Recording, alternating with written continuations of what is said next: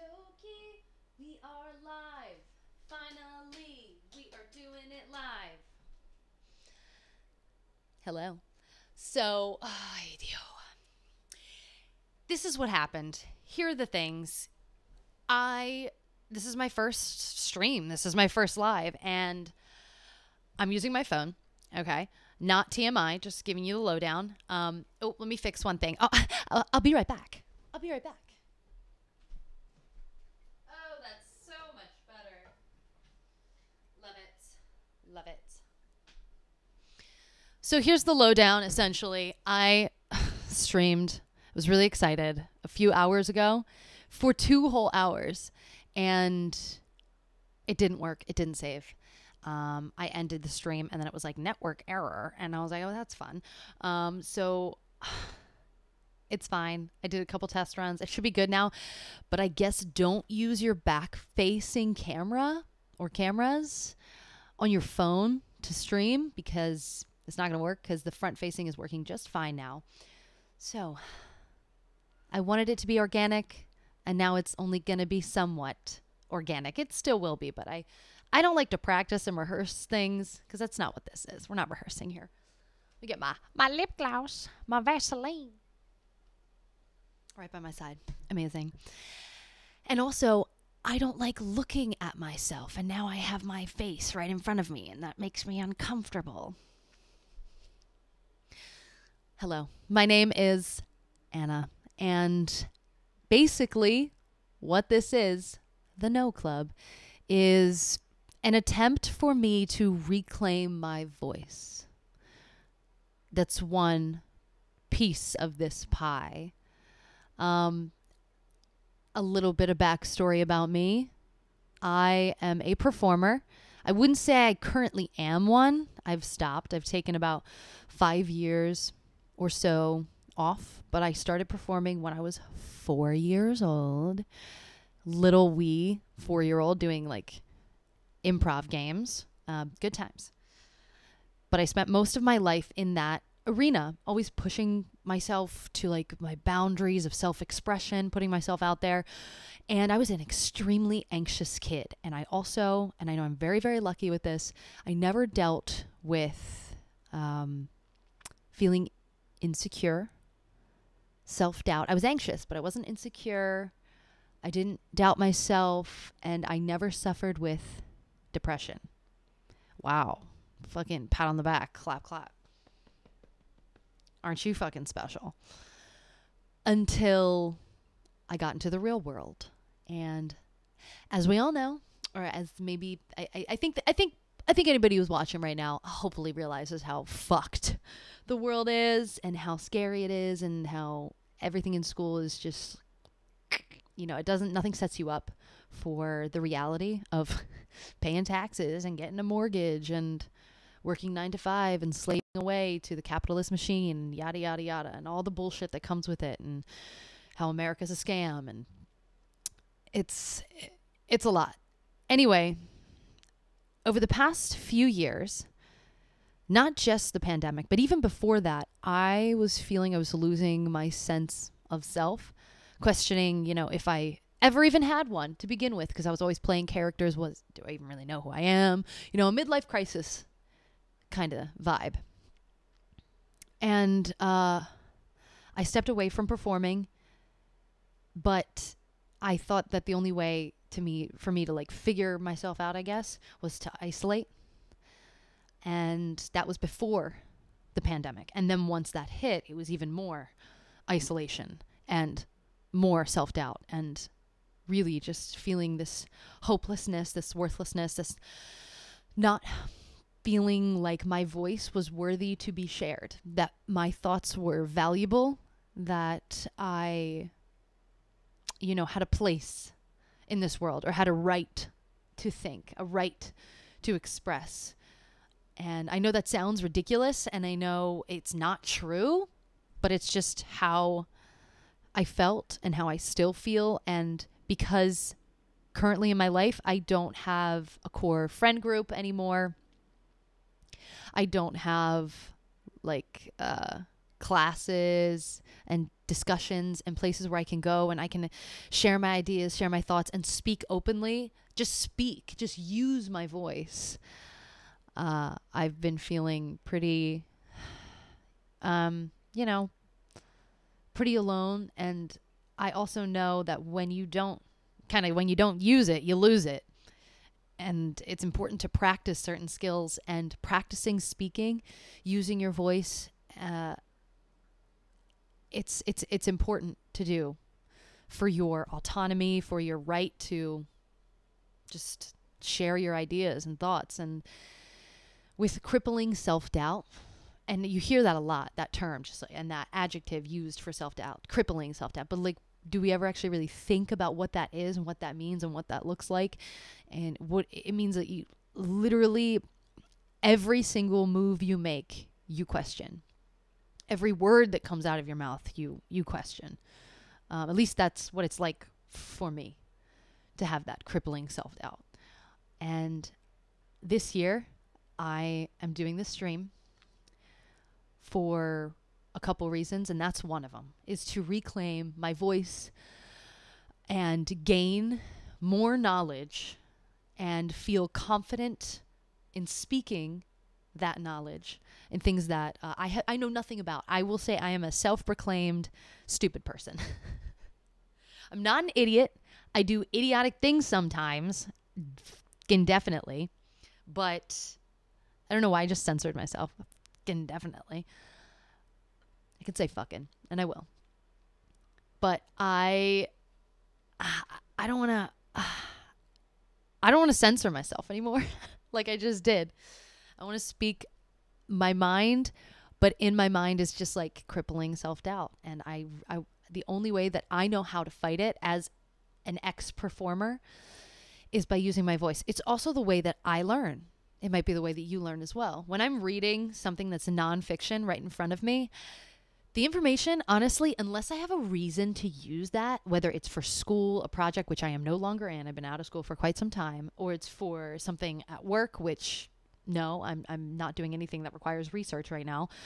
That's the only time that I will be able to keep that information, if I'm just reading it off the page and then like typing it out and sending it on its way. But it doesn't stay in my brain. I don't learn that way. The next way that I learn, which is not the best way for me, but it is the next way, is by listening to audiobooks, listening to podcasts, listening to something like this, which I've been doing for the past few years, and it's been so enlightening. But now I'm at this next stage where I really need to start implementing this information, and seeking out this information for myself through the way that I learn best. And the way that I learn best is through using my voice. Literally. It may not be my words, but they are going to be, basically the words are going to be a catalyst for my own thoughts, which I need to discover, because I feel like my brain has been turning into mush. Just like a mushy, instant mashed potato, not even buttery, just dry, nothing. And it's a terrible feeling to feel so empty.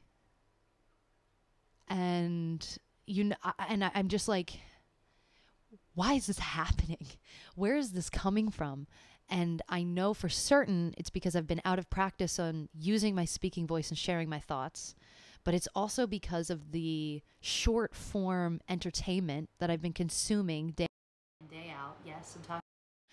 TikTok is the main one. Seeing things for 10, 15 seconds, just like really intense. You're crying your eyes out. And then the next thing, you're just like so happy and elated, and you're seeing like the best thing you've ever seen all day, or like a cat video comes up next, and then something really interesting about like a new recipe or a new workout thing, or just so much information all at once that my brain feels like it's on overload, so it like shuts down. Do you feel the same? Now, there is nobody watching this right now. It says there's one viewer, but I think that might just be me. You know what I mean? I don't know how this works because I'm assuming nobody's watching right now. But there's nobody watching because I did not tell anyone that I was doing this, that I'm starting this, because I really just want to test it out. And if it goes well, if I feel good about it, if I feel like it's worthwhile, good for my mental health. I want this to be good for my mental health, which is so fucking strange. Kind of an oxymoron to go on the internet for your mental health when I'm talking about how bad the internet is. Certain aspects of it. There's good and bad with everything. We don't live in a black and white world. We live in gray areas. And the internet is definitely a gray area. And I know for certain that this will help me in my confidence and finding my voice again and believing in myself. And that's the main thing. The second piece is understanding why the world is the way that it is, why men hate women so vehemently, where that comes from, understanding misogyny, understanding racism, understanding the 1%.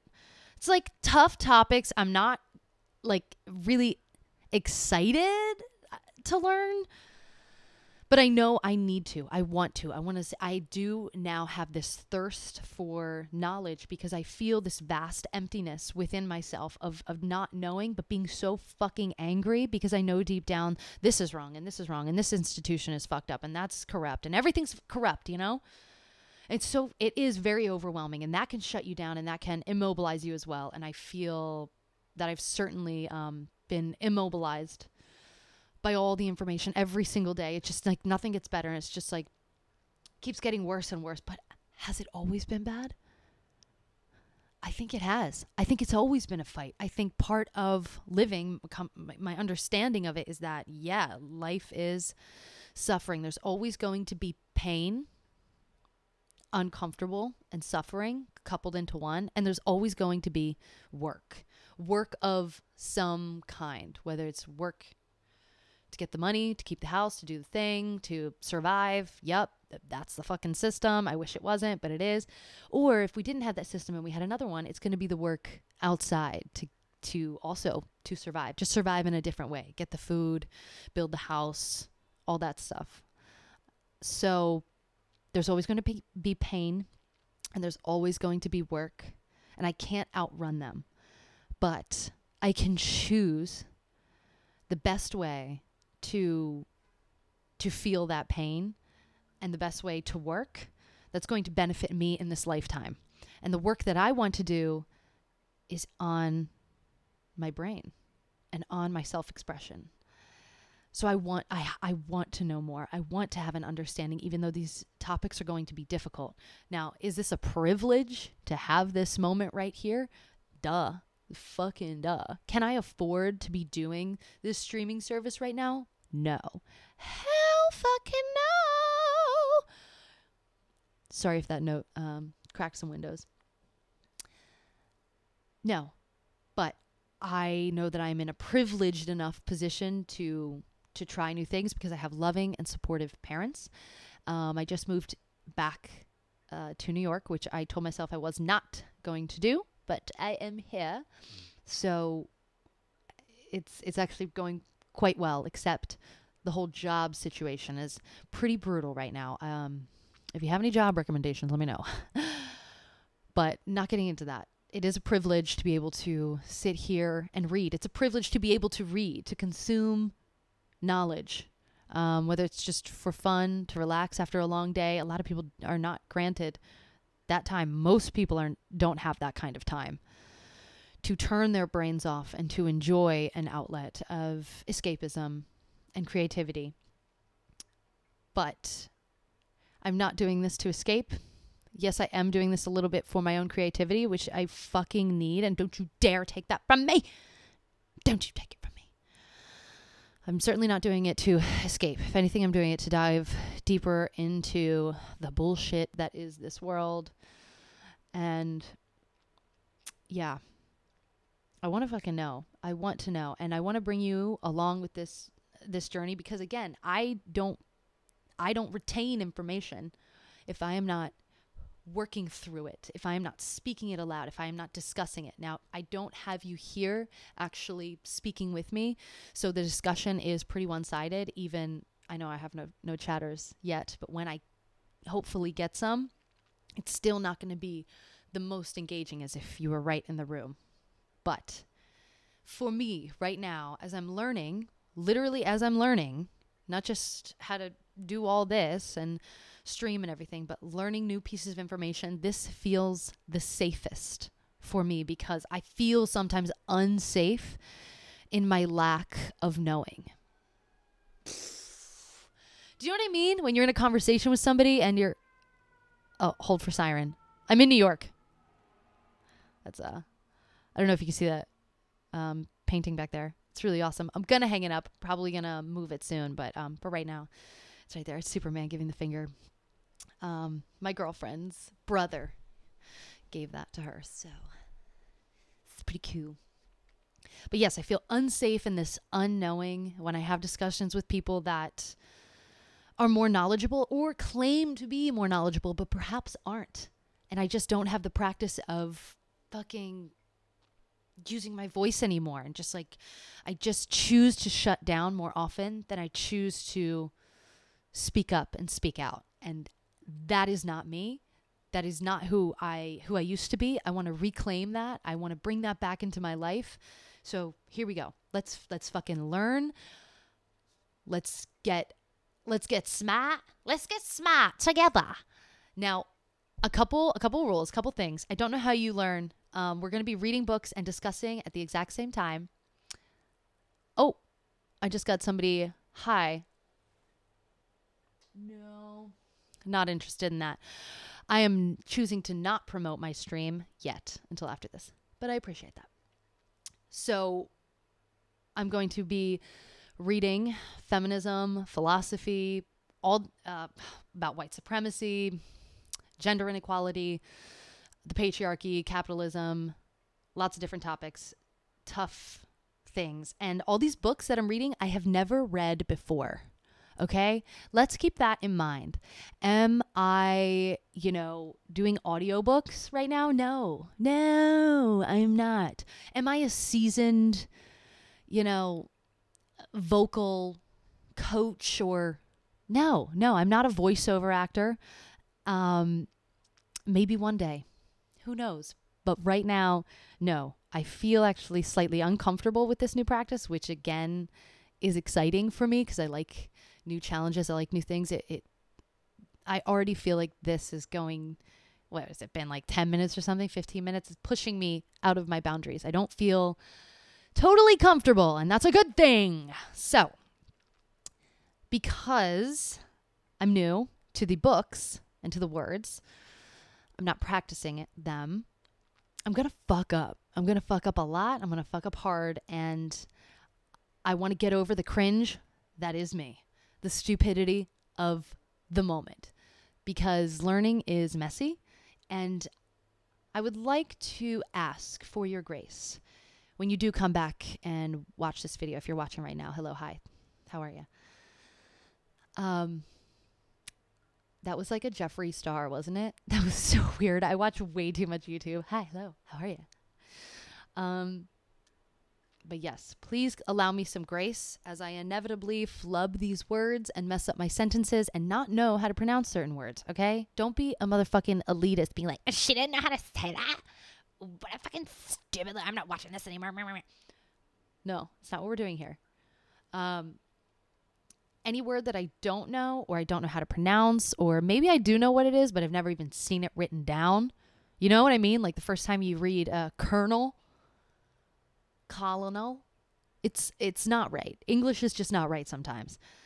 And hopefully going through this, my vernacular will expand. My vocabulary bank will get bigger. That's my hope also. So a lot of this, there's so much that I can gain from this new opportunity that I'm giving to myself. So I have my laptop over here. I will be stopping when I don't know how to pronounce something or I don't know what the fuck something means. Just a little heads up. Also, this is my library. Hello. Gorgeous. I did pay the YouTube premium for this. You're welcome. So you don't have the ads or anything. You just see the snow falling and the library in the background. I also had my kitty cat right over here. They have gone away. They have not gone astray. They were astray. They are now here to stay. Oh, bars! Bars! I will not apologize for who I am. Okay. Let's jump into a really easy read, an easy breezy read, nothing too serious. Trigger warning, sexual assault, violence, torture, just downright the worst. Violence all against women. Men Explain Things to Me by Rebecca Solnit. Oh, shit. Now, I said I had never read, I'm not going to be reading any of these books prior to sharing the information here and reading these books and discussing these books with you. But this is the only one I have read. Oh my gosh, wait, hold on. My furnace is like squeaking. It sounds like a little rat, a little mouse. Have you ever watched the HRH collection on YouTube? Please go. Please go.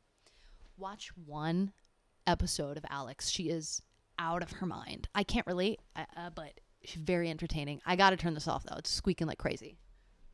Oh, it shut off by itself. What do you know? What do you know? Okay. Men Explain Things to Me. Here we go. Let's get into it. So like I said, I have read this. Did I read it out loud? No, I did not. Oof. But when I read this, I was like, Jesus Christ, I got to know more. I got to know more about why the world is. So this is kind of like a catalyst again. I know I'm reusing that word. Maybe I can come up with a better word later on. A jumping off point for this stream, for this club, the Know Club. Let's know together.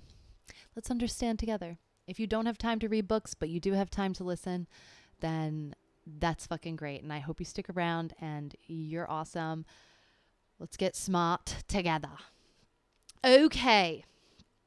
Chapter 1. Look at this. Okay. There it is. That is a woman ironing what seems to be her hair.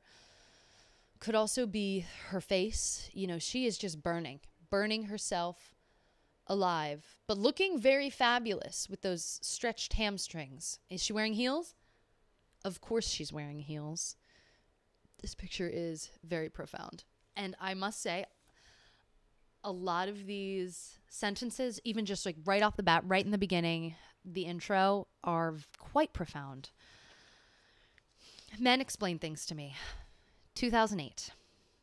I still don't know why Sally and I bothered to go to that party in the forest slope above Aspen. The people were all older than us and dull in a distinguished way. Old enough that we, at 40-ish, passed as the occasion's young ladies. The house was great, if you like Ralph Lauren-style chalets. A rugged luxury cabin at 9,000 feet, complete with elk antlers. I'm already getting very bad vibes. Lots of kilims. Don't know what that means. And a wood-burning stove. That I approve of. That I like. We were preparing to leave when our host said, "No, stay a little longer so I can talk to you." He was an imposing man who'd made a lot of money. Never a good sign, and I think we know where this is going. He kept us waiting while the other guests drifted out into the summer night and then sat us down at his authentically grainy wood table. That's interesting. And said to me, "So, I hear you've written a couple books." I replied, "Several, actually." He said in the way you encourage your friend's 17-year-old to describe flute practice. "And what are they about?" They were actually about quite a few different things. The 6 or 7 out by then, but I began to speak only of the most recent on that summer day in 2003, River of Shadows, Edward Mowbridge. I might be mispronouncing that. Like, let's be honest. It's spelled Eadweard. Edward? It's a very fancy way of saying like Edward. Edward Mowbridge and the Technological Wild West. My book on the annihilation of time and space and the industrialization of everyday life. He cut me off soon after I mentioned Mulbridge. Quote, and have you heard about the very important Mulbridge book that came out this year? So caught up was I in my assigned role as ingenue that I was perfectly willing to entertain the possibility that another book on the same subject had come out simultaneously, and I'd somehow missed it. He was already telling me about the very important book with that smug look I know so well in a man holding forth, eyes fixed on the fuzzy far horizon of his own authority. I love that concept of someone holding forth. Tell me, darling, have you experienced it as well? Somebody who may be very intelligent, but you may actually know a lot more on the subject or have a lot more firsthand experience on something, but they are so aggressive in their, in the way that they present their information, and they hold forth, and they're so steadfast, and they're just like really aggressive. And it's like they're right and you're wrong, and they know more. God, it's a fucking uncomfortable situation. And I feel like I always get myself into spaces where that happens, and I'm kind of always the underdog because of this self-doubt and using my voice and speaking up and feeling confident in sharing what I do know. I do have a kind of a bit of trauma, I guess, issues when it comes to like so much of the patriarchy, so much, but definitely in theater too. And like being that ingenue character and just kind of being there to absorb information and listen, but never to participate, kind of just be a pretty face sometimes. I know what that feels like. I've gotten paid to do that role. A lot of performing, television, commercials, stuff like that. For women, a lot of it is just that. So, where were we? I actually don't know. Where were we? I'm going to lose my place a lot. Here we go. Here, let me just say that my life is well sprinkled with lovely men, with a long succession of editors who have, since I was young, listened to and encouraged and published me, with my infinitely generous younger brother, with splendid friends of whom it can be said, like the clerk in the Canterbury Tales, I still remember from Mr. Palin's class of Chaucer, gladly would he learn and gladly teach. Interesting. Still, oh, did you hear my knee? Did you hear my knee crack? I'm older than maybe you. So I'm not old, I'm just older. The knees, they do things sometimes. Still, there are these other men too. So Mr. Very Important was going on smugly about this book I should have known when Sally interrupted him to say, that's her book. Or tried to interrupt him anyway. But he just continued on his way. She had to say, that's her book, 3 or 4 times before he finally took it in. And then, as if in a 19th century novel, he went ashen. That I was indeed the author of the very important book, it turned out, he hadn't read. Wouldn't you fucking know it? I am also a victim of this. I say things once I hear them and I'm like, oh my God, that's shocking. And like, even if I haven't totally done the research, then people are like, oh, tell me more. I want to know. Oh my God, where did you hear that? Tell me more about the situation. I'm like, oh, that's all I know. Just those couple little factoids right there. But this is great. He's getting called out. I love it. That he hadn't read, just read about in the New York Times book review a few months earlier. So confused the neat categories into which his world was sorted that he was stunned, speechless for a moment before he began holding forth again, of course.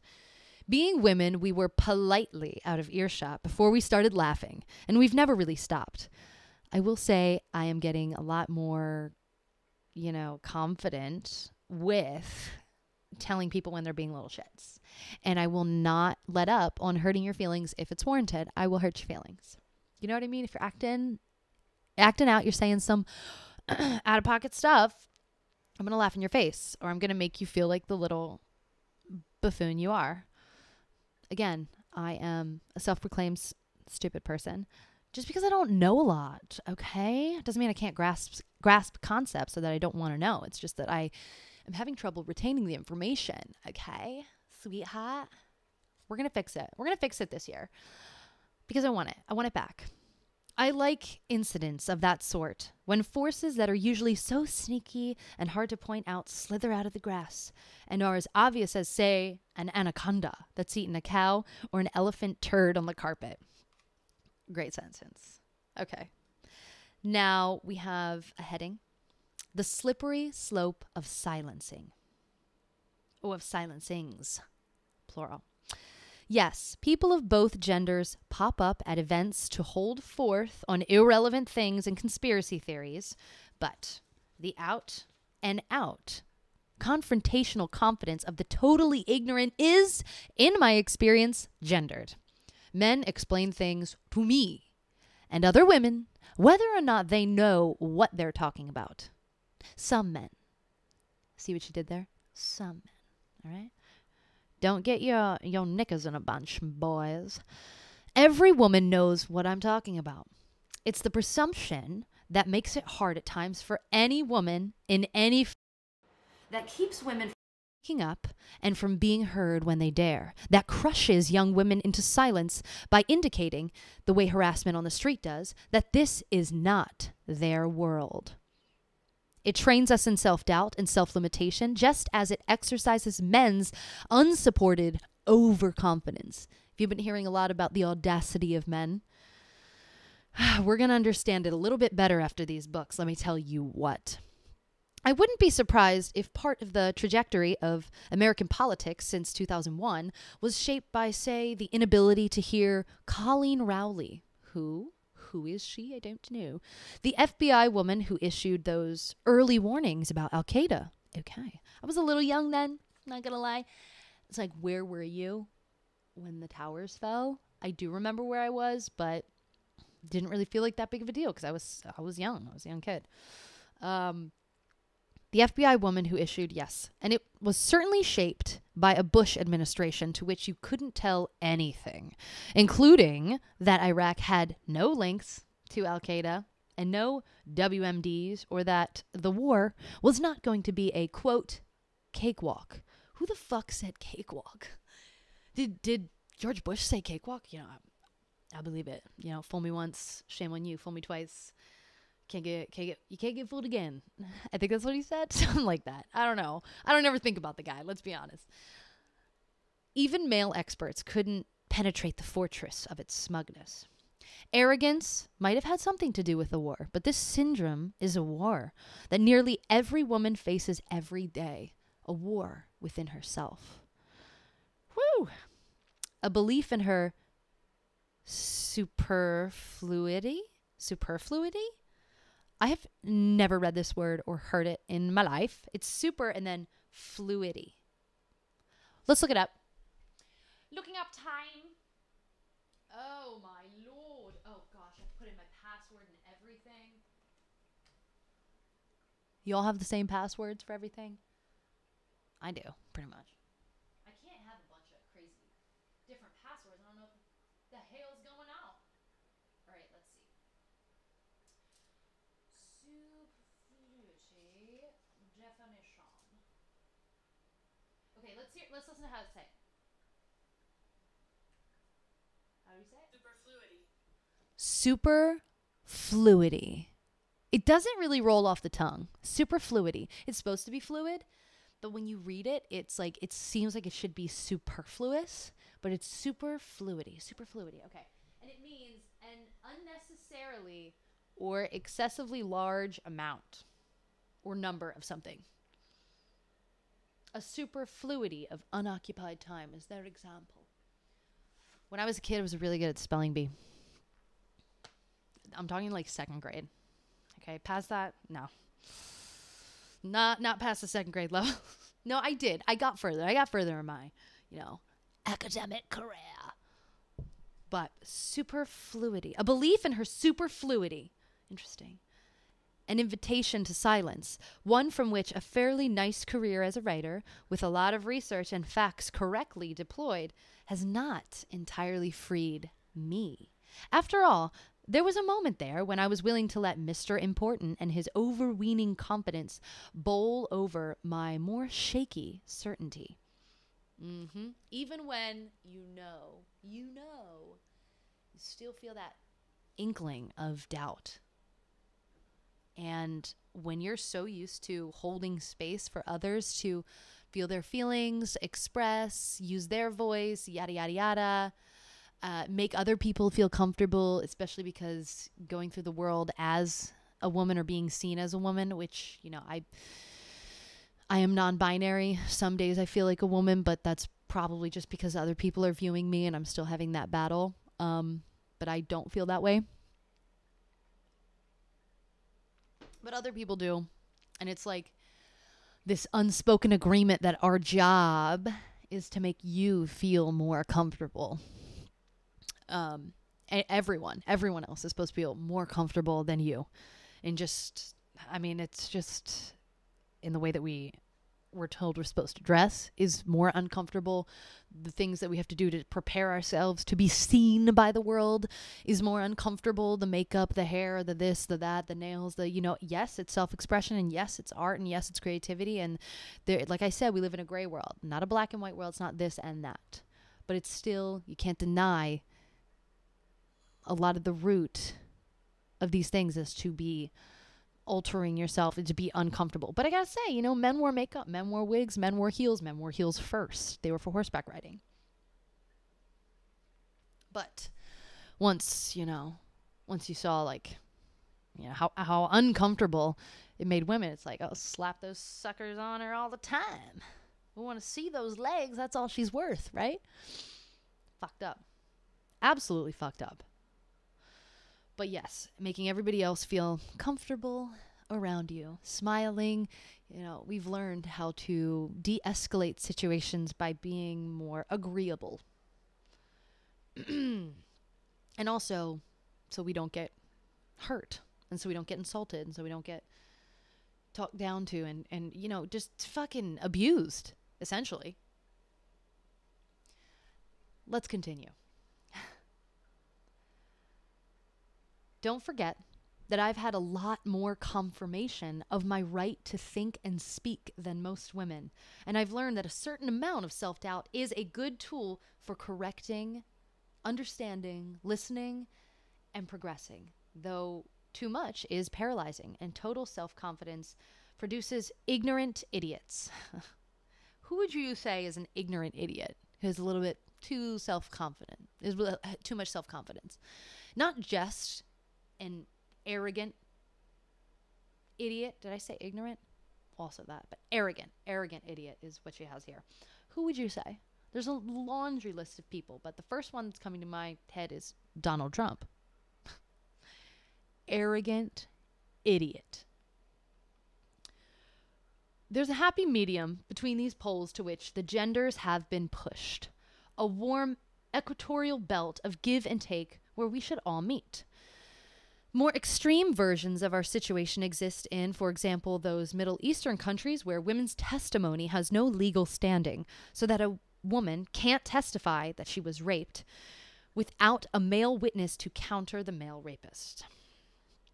Yeah, that's going to really fucking work, which there rarely is. Credibility is a basic survival tool. Credibility is a basic survival tool when it comes to women. When it comes to men, though, you actually don't need to be credible to be believed. That's the fucking scary part. When I was very young and just beginning to get what feminism was about and why it was necessary, I had a boyfriend whose uncle was a nuclear physicist. I feel like she's making up this story just because you only hear like nuclear physicist and like jokes and fables and tales. But nah, that's pretty rad. Never met a nuclear physicist. One Christmas, he was telling, as though it were a light and amusing subject, how a neighbor's wife in his suburban bomb-making community had come running out of her house naked in the middle of the night, screaming that her husband was trying to kill her. How? I asked. Did you know that he wasn't trying to kill her?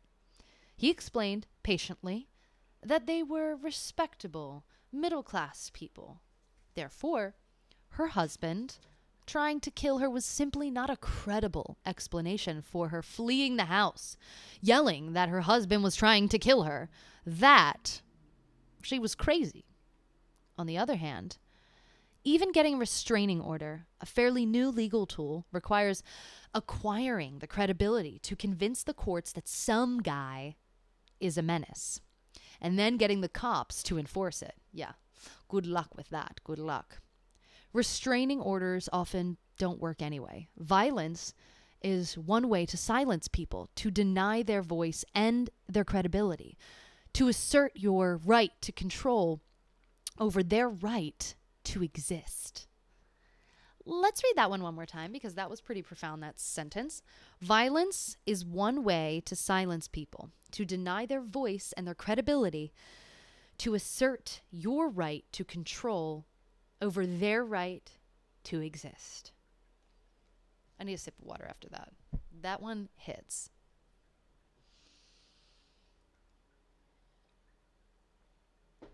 These motherfuckers are out here. These men are out here thinking that we don't even have a right to exist. And they get us believing it in small ways and knocking us down. Just telling us that we're not good enough. The whole system tells us that we're not worthy. We're never enough. Never enough. And patriarchy.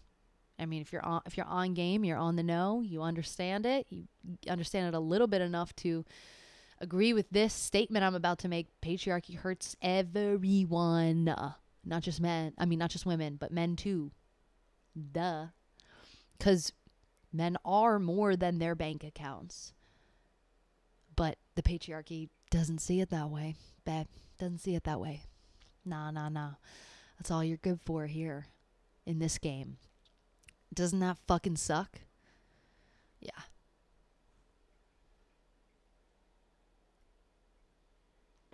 Don't feel so good.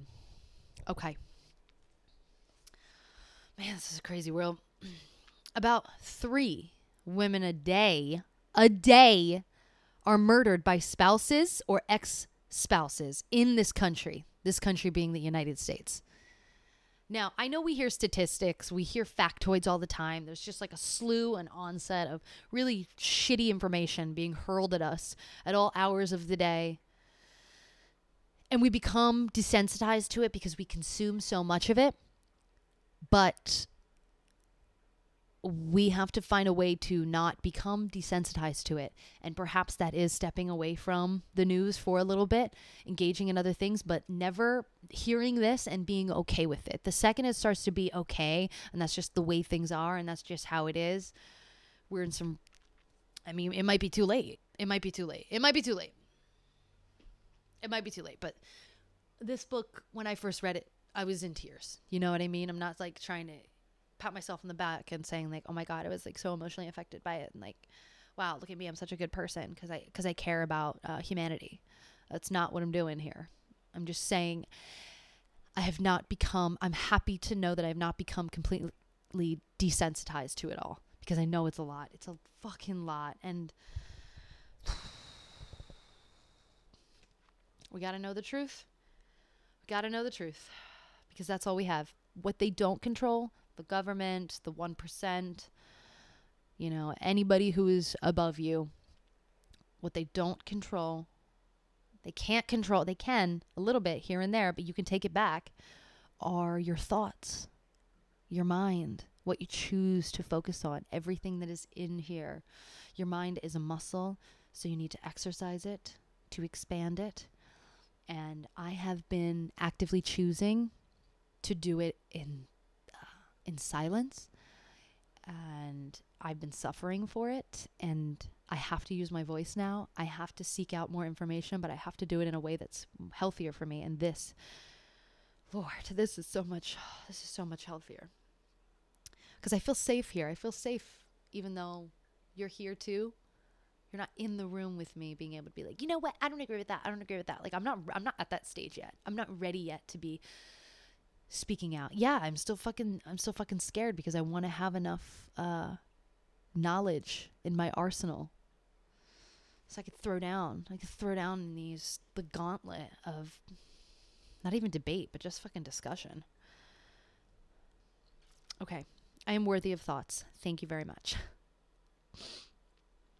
At the heart of the struggle of feminism is to give rape, date rape, marital rape, domestic violence, and workplace sexual harassment legal standing as crimes. Has been the necessity of making women credible and audible. I tend to believe that women acquired the status of human beings when these kinds of acts started to be taken seriously. That is really fucked up, y'all. Like, that's really fucked up. Not if you think about it. That's just, you don't have to think about it. Just let those words sink in. I tend to believe that women acquired the status of human beings when these kinds of acts started to be taken seriously. And when they are not taken seriously, like how you see every other fucking day in this country, all over the world, how it's just another random occurrence that happens, just like breathing fucking air, that women get tortured and women get abused, and this is just how the fucking world is. And we're not viewed as human beings. And that is not right. That is not true. So what the fuck are we going to do about it? I am down for the matriarch. I am down for it. I'm in. I'm signed up. I'm signed the fuck up. Anything I need to do to revolt, I'm in. This is going to be part of it for me. Getting my confidence back up. Not being afraid of my fear of looking like a fool. Matriarch, I'm signed up. I'm ready to revolt. Because this is, I can't do it anymore. How many years has it been? I have no idea. I almost wanted to go back and begin to study the history of misogyny and the patriarchy, but I'm afraid that it may have started not too long after the beginning of time. You know what I mean? The beginning of human existence is what I mean. So any historians, can you hook me up with like at least where to start? Because starting here is pretty fucking overwhelming, and going back, it's like I'll get back 2 years. It's gonna take me like months and months. It could take me 2 years of my life with all the fucking knowledge. I want to start from the beginning. Let's start from the very beginning. Very good place to start. You know what I'm saying? But that's for another day. Not right now. Legally, when the big things that stop us and kill us were addressed legally from the mid-1970s on, well after, that is, my birth. And for anyone about to argue that workplace sexual intimidation isn't a life or death issue, remember that Marine Lance Corporal Maria Lauterbach, aged 20, was apparently killed by her higher-ranking colleague one winter's night while she was waiting to testify that he raped her. The burned remains of her pregnant body were found in the fire pit in his backyard.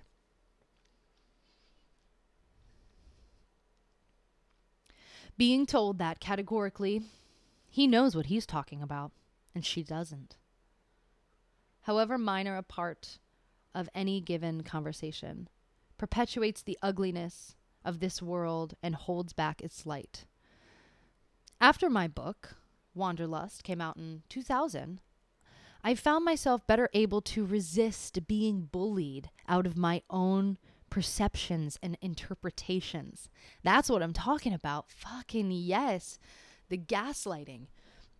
On 2 occasions around that time, I objected to the behavior of a man, only to be told that the incidents hadn't happened at all. As I said, that I was subjective, delusional, overwrought, dishonest, in a nutshell, female.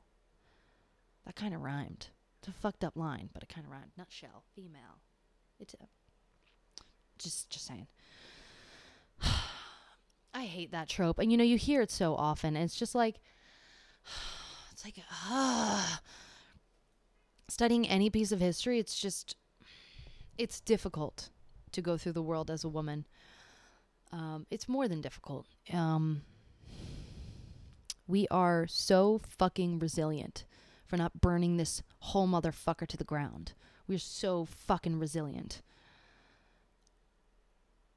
Because just like going through college, like reading plays, classic plays, it's just the women always getting absolutely the short end of the stick because of history, Always having to get your dowry, having to get married, to have anything, to have property, to have any standing in life. You would need a motherfucking man. That is made up, folks. That is a social construct, kids.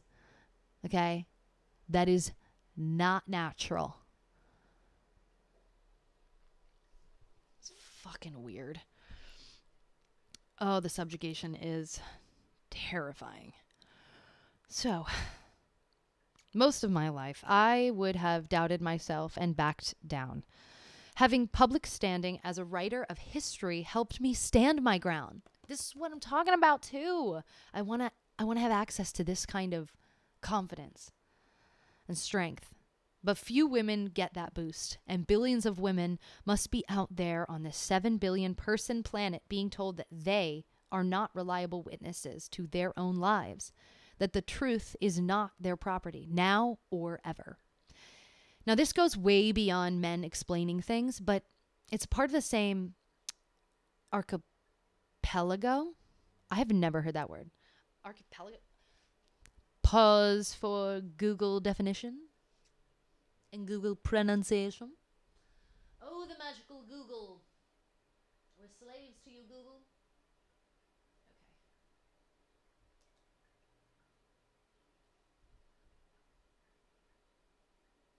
Let's see. I have literally never heard this word. Archipelago? Is that? I think I'm saying that wrong.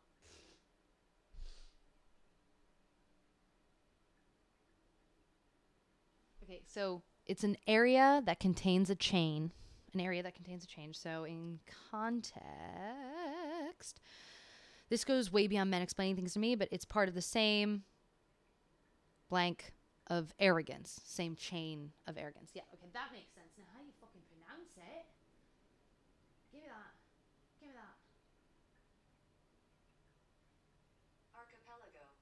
Archipelago. No fucking way was I going to say that right. What's the root of that word? Where's that come from? Archipelago. Wow. It's part of the same archipelago of ignorance. It's a very fancy way of saying chain. Okay. I'm not scared of the knowledge. Give me newness. I can handle it. Men explain things to me still, and no man has ever apologized for explaining wrongly things that I know and they don't. Not yet. But according to the actuarial, I think it's actuarial. Let's double check, because I also don't know what this word is. Okay. Wow, 2 for 1 right here. Actuarial.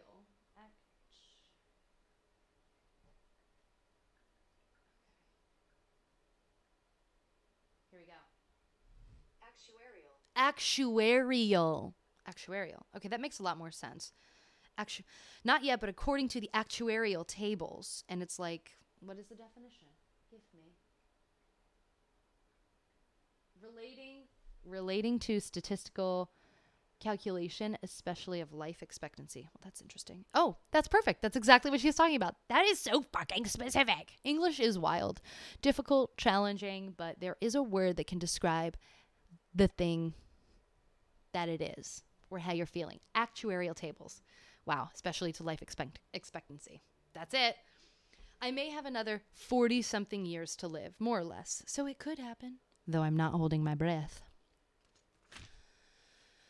Okay, I need a sip of water and maybe a little bit of coffee. It's late, though. I'm such a rebel. Oh, Hold on, let me just warm up my hands by the fire. Oh, that's nice. That's nice. I'm really rich out here. Not just an experience, but in money too. Look at my library. Look at my beautiful home. Isn't it stunning? God, I love my life. I love leather-bound books. I love leather seats. I just love interior design. All right. That's enough of that. Here we go. Another heading here. Women fighting on two fronts. A few years after the idiot in Aspen, I was in Berlin giving a talk with the Marxist writer Tariq Ali. Invited me out to a dinner that included a male writer, a translator, and 3 women a little younger than me, who would remain deferential and mostly silent throughout the dinner. Tariq was great. Perhaps the translator was peeved that I insisted on playing a modest role in the conversation, but when I said something about how women strike for peace, which is a title, capitalized, Women Strike for Peace, the extraordinary, little-known anti-nuclear and anti-war group founded in 1961 helped bring down the communist-hunting House Committee of Un-American Activities, HUAC. Mr. Very Important Number 2 sneered at me. HUAC, he insisted, didn't exist by the early 1960s, and anyway, no women's group played such a role in HUAC's downfall. His scorn was so withering, his confidence so aggressive, that arguing with him seemed a scary exercise in futility and an invitation to more insult.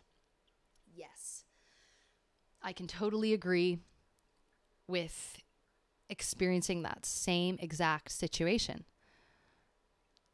You're talking to somebody and they are just, nope, that's not how it is. Nope, I know more than you. And just, I get so exhausted. Immediately, I'm like, okay, look it up yourself. Like, if you're not going to fucking listen to me, you're not going to believe me, you're not going to trust me, you think you know more, like, you're clearly wrong. I just give up. Essentially, I'm like, this conversation's over. We're moving on, or like, I don't want to talk to you anymore, basically.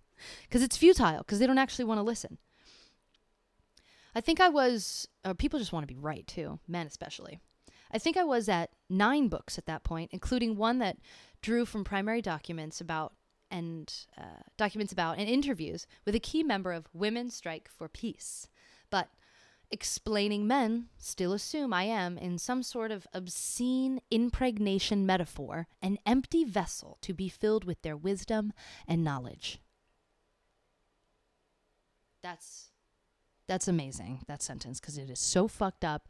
She's so intelligent, and she picks those words just perfectly to be from the male view, the male gaze. That, they only see us as sexual beings, so she uses the word impregnation metaphor. Because when they see us, the ones that don't believe we are human beings, or see that they are above us, or that we lack some ability to learn and to understand, and to, we're just not on the same level as they are. So fun. So fun. That's what they see, an empty vessel to be filled with their wisdom and their knowledge, and anything that you bring to the table is just it's not on par. That's a great way to like talk about and describe when you have an idea, you share that idea, and then a guy takes credit for it. It makes me think of like that scene in My Big Fat Greek Wedding. She's like, well, but we're gonna make him think it was his idea, and then he'll be good with it. I know that's not the first time you've heard that trope. I don't even know if that's a trope. It's just like something that happens. Whew, terrifying. A Freudian would claim to know what they have and I lack. But intelligence is not situated in the crotch. Even if you can write one of Virginia Woolf's long, mellifluous, that's a good word, musical sentences about the subtle subjugation of women in the snow with your willy. Which you can't, obviously. Obviously, sarcasm, but fucking, I love how she brings the comedy in this really dark and heavy material. Because it's not easy to read. Um, I would like to say for everyone, but it's not easy for me going through the world as a woman to read.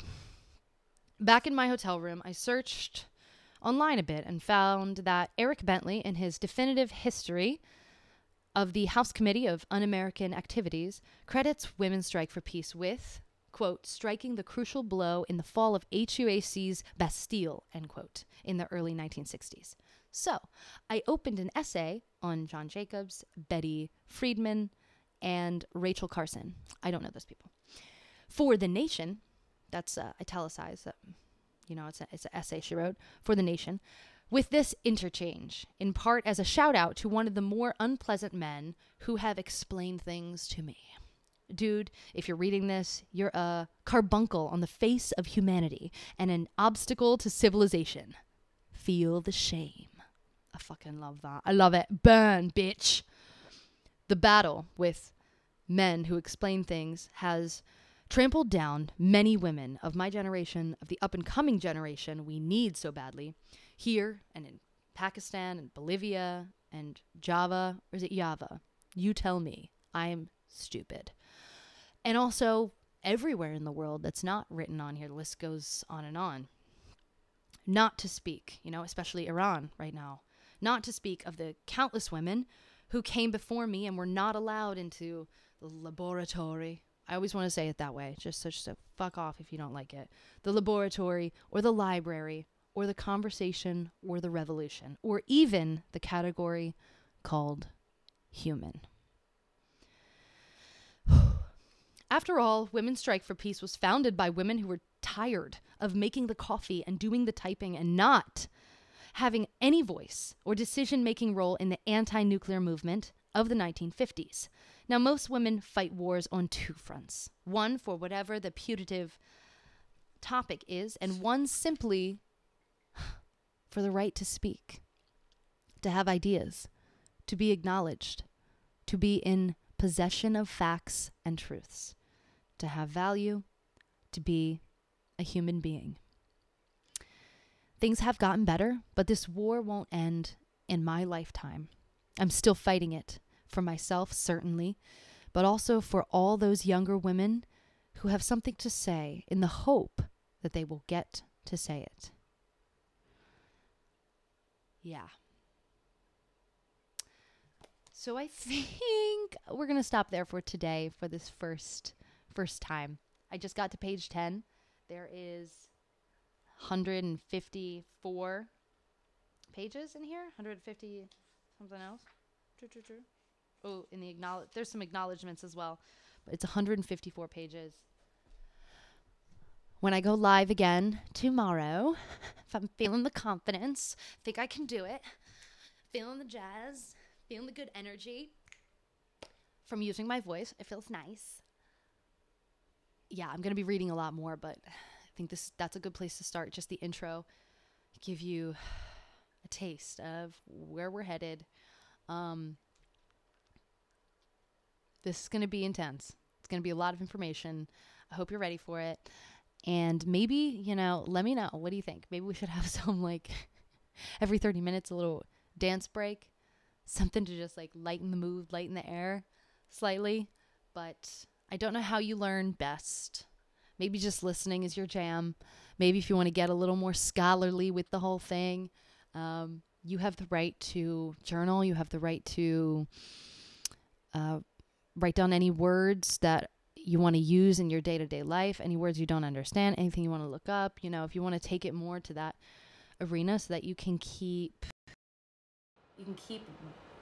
sentences and these concepts in your mind so that you can use them.